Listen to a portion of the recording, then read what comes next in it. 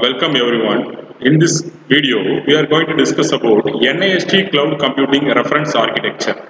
Already we know the architectural design of cloud, how we are going to design a cloud. That is, we have seen some basic requirements are there, there are some essential goals to be accomplished in designing a cloud architecture, and now we came to know what are the layers we are going to have in cloud computing architecture and how we are going to keep each and every layer that we have known. Now we are going for NIST. NIST is a National Institute of Standards and Technology. From the name you can understand that they will be having some set of guidelines and standards.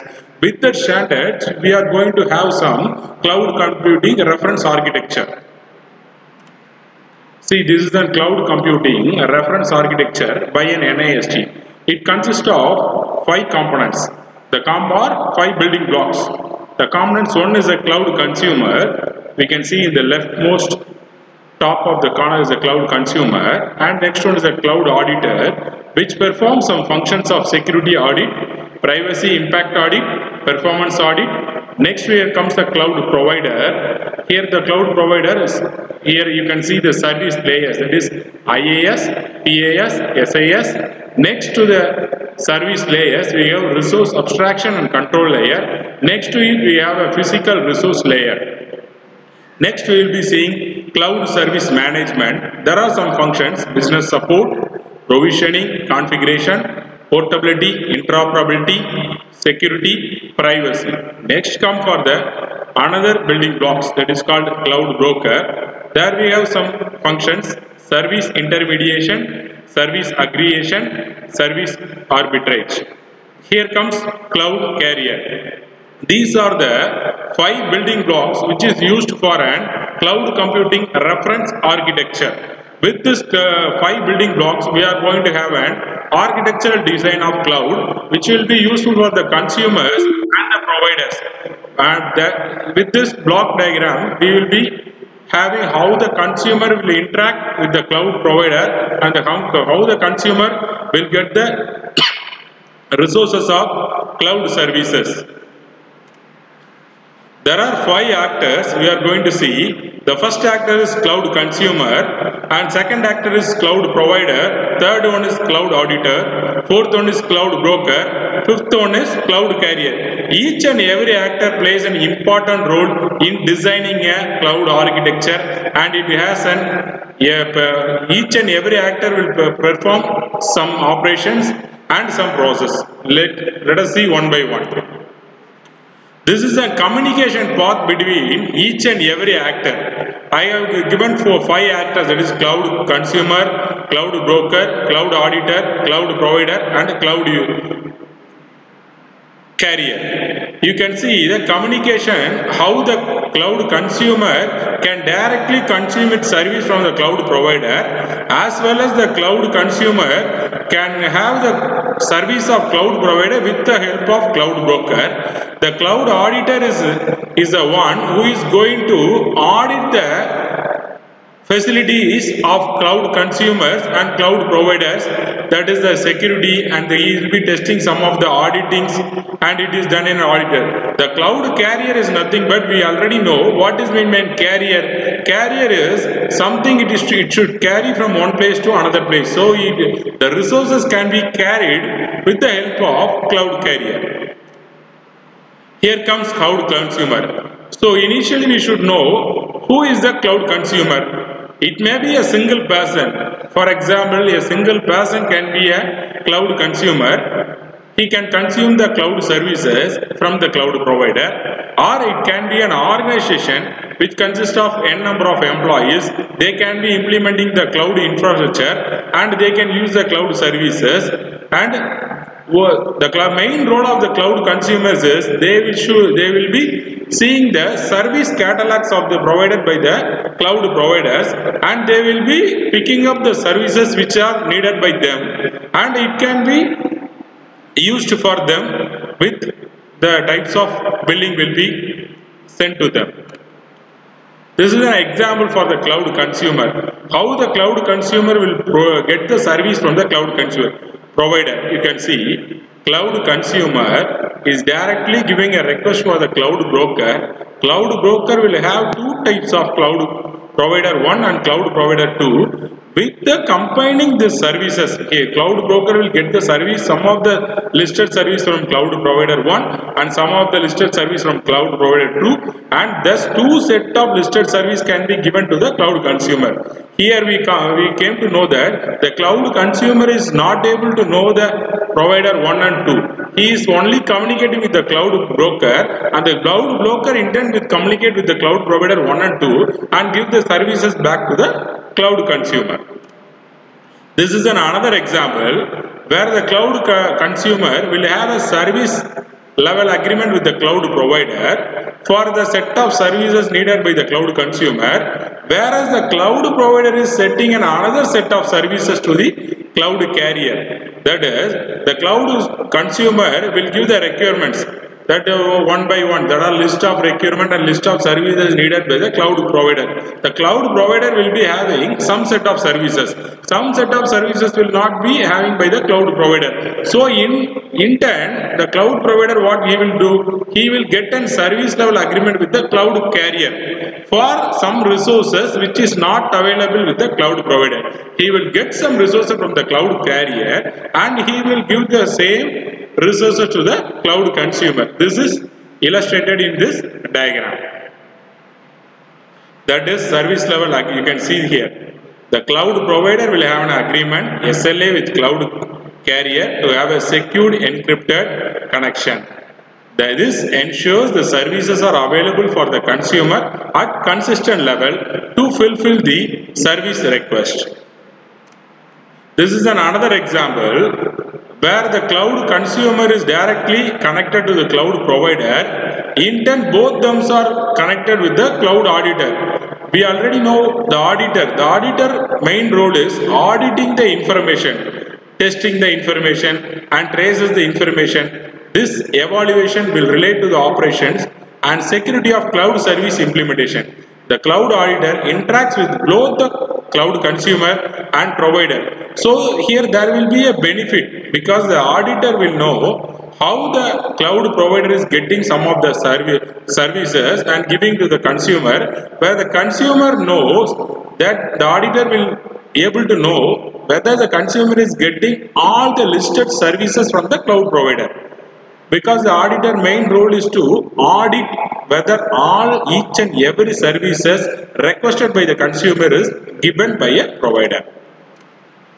Next we can see what are the services available to cloud consumers. We already know there are three layers we have implemented in an architectural design.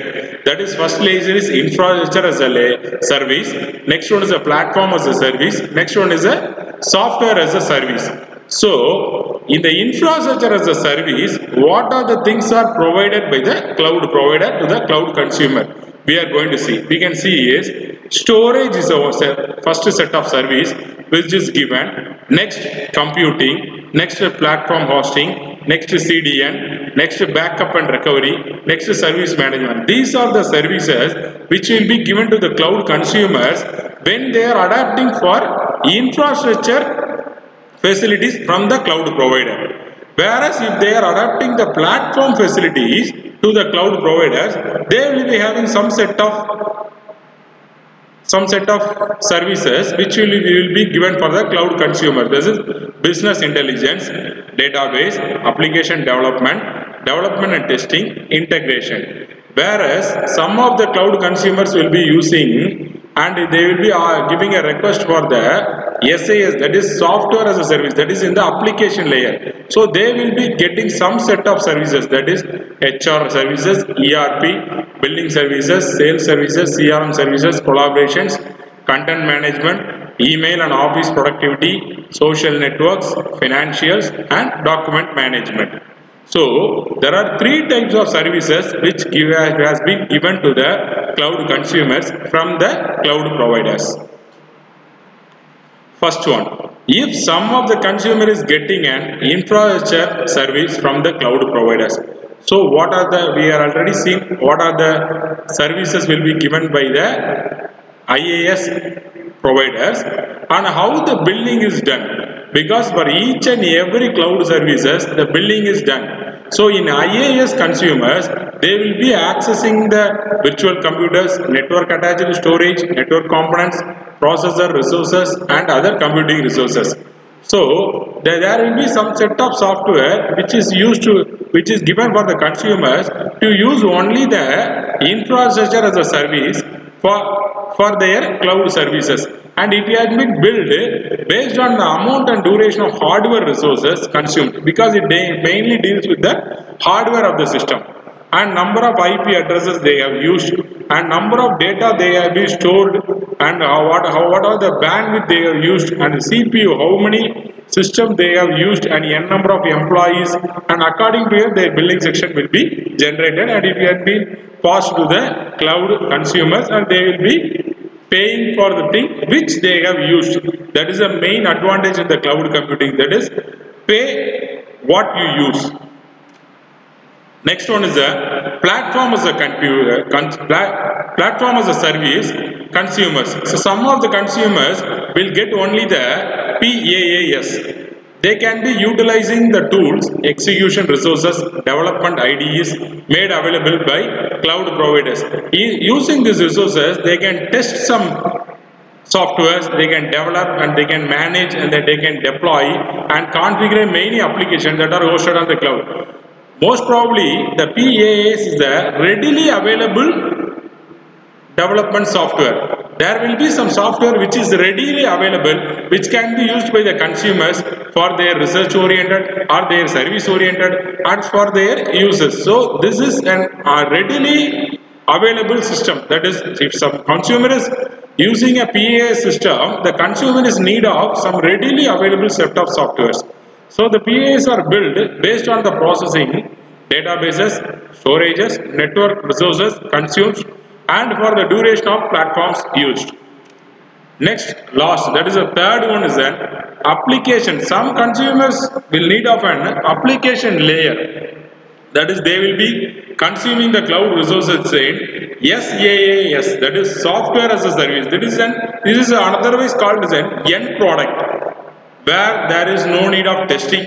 There were no needs of any deployment or development. It is completely a developed software which will be given to the consumer by the provider, and the consumer can directly use it.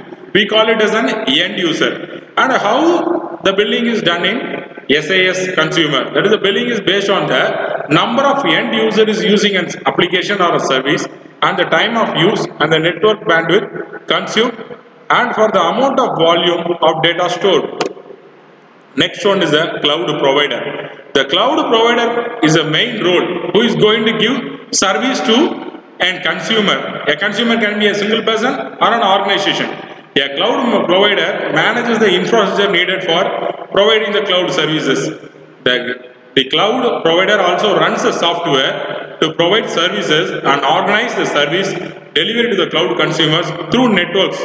That is, through networks in the form of intranet or internet. The cloud provider is able to give his service to the cloud consumers. There are some activities of cloud providers. These are some activities or services given by the cloud providers to the cloud consumers. The first one is service deployment. Next one is service orchestration.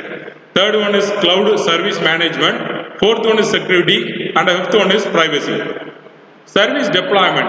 We have seen 3 layers of services. If we are going to give the 3 layers of services to the customers through the internet, and we have deployed some models. In that models, we can give the service to the customers. The first model is we can give our service as a private cloud and public cloud and hybrid cloud and community cloud. Whereas in the public cloud, you have known that there is a, so if you can take an example that there are some 10 employees in an organization A and 10 employees in organization B using a cloud provider. They can use the public cloud if they don't want any privacy. If they want the privacy of the project, they can use for the private cloud.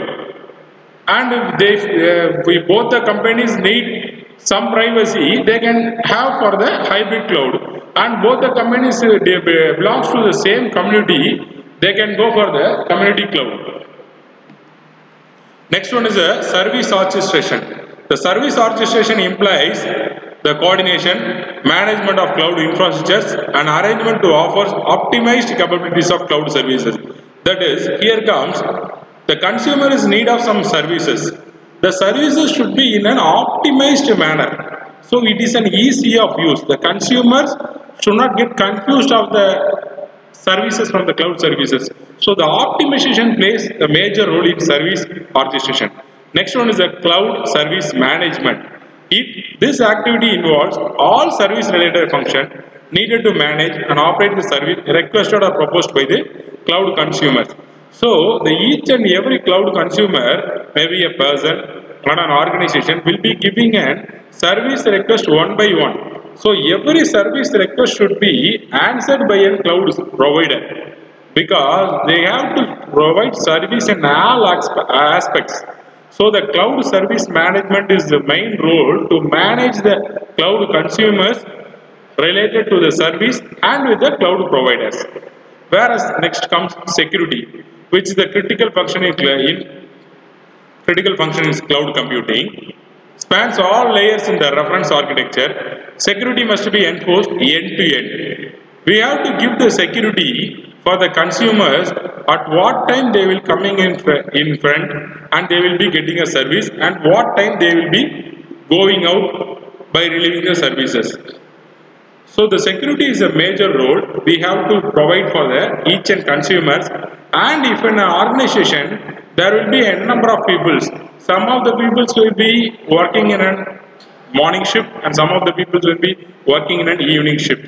So the data has to be stored, and each and every shift of person working, the data should be given an individual care, and the security is a vital role in this cloud providers. Next one is privacy. The privacy in cloud must be ensured at different levels, such as user privacy, data privacy, authorization and authentication, and it may also have adequate assurance level since cloud allows resources to be shared. Privacy challenges are the big concern for the consumers using cloud, because some of the consumers will be they have to store the data, and the data should be privacy. In some of the consumers and some of the organization, the usage of cloud, they will be having some using some cloud services, or they will be getting some cloud services. That services should be in a privacy manner, because the other organization or the competitive organization should not know where the same organization is taking this service and they are developing a software. So it leads to competition. So the privacy is also very important, which should be provided by the cloud providers. Next one is cloud auditor. Here we comes the third building blocks, that is cloud auditor. The cloud auditor is play a role intermediate between the cloud consumers and the provider. So consumer will be giving in several requests, and each and every request will be responded by the cloud provider. The request may be in form of services, and the cloud provider will be giving a frequent services.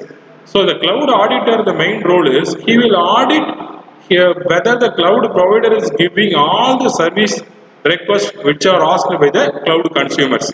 The auditor will examine the services provided by the cloud provider for its security controls, privacy and performance, and so on. So the cloud auditor will be validating each and every review of the consumers with the cloud providers.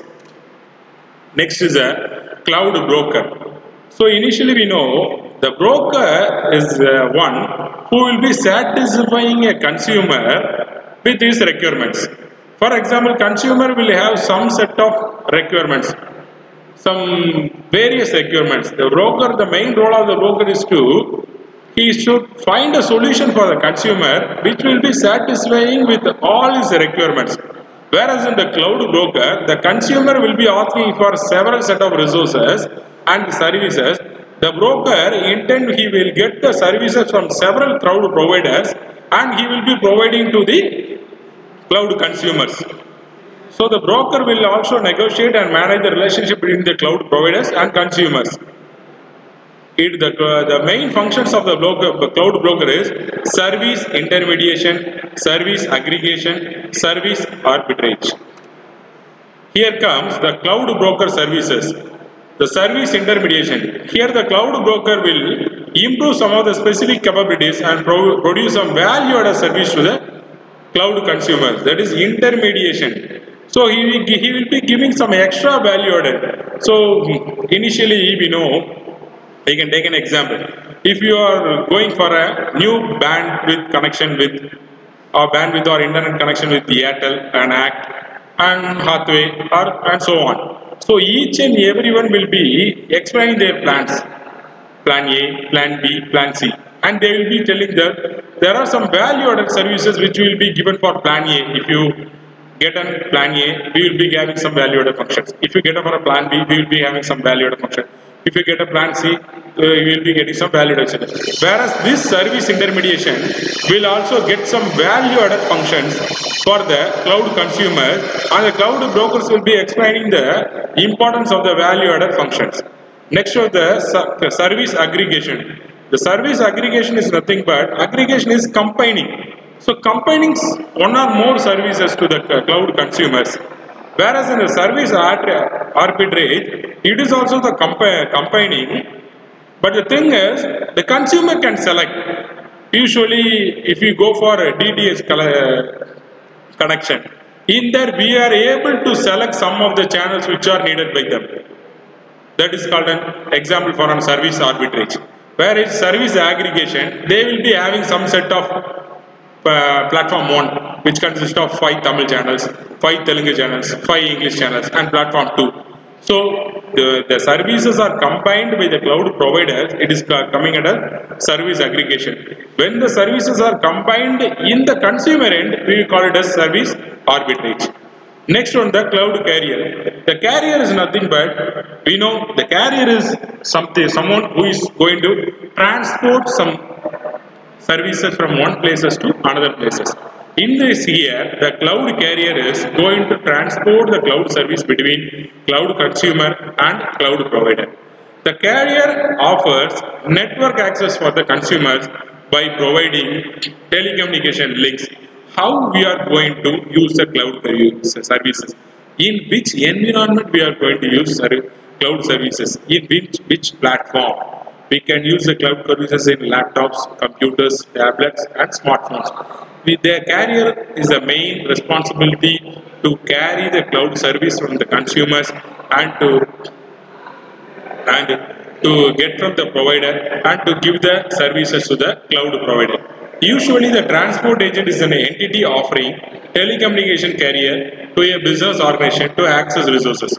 The cloud provider will set up an service level agreement with the cloud carrier to ensure the carrier transport is consistent with the level of service level agreement provided by the consumers. Because some organization needed some set of services only for their initial development of the project. If the project is going to for a duration of 3 years, they will be having some asked for some set of web services for first 1 year. So the cloud provider will have a service agreement with the cloud carrier. You should give the services to the cloud consumers.